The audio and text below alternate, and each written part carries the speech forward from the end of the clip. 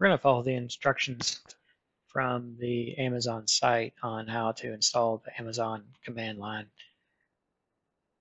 And if you just do a search for install AWS CLI, it'll bring you to this page.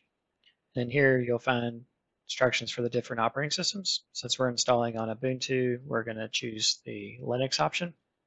And it'll tell you right away that there's a few pieces of software that it's going to be looking for. These should be pre-installed on your Ubuntu, even if you're using Ubuntu Minimal. If not, we will get a warning later on and we'll install the necessary software at that time.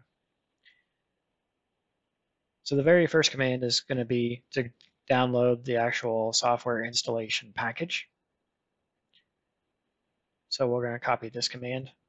And you'll notice that after it does the installation, it's going to unzip the zip file on line 2, and then it'll do the installation here on line 3.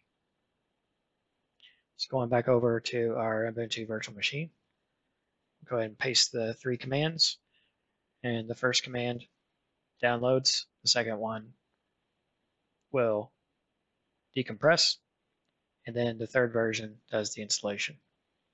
So at this point, we can do AWS version to see if the software installed okay, and it should give you back the version.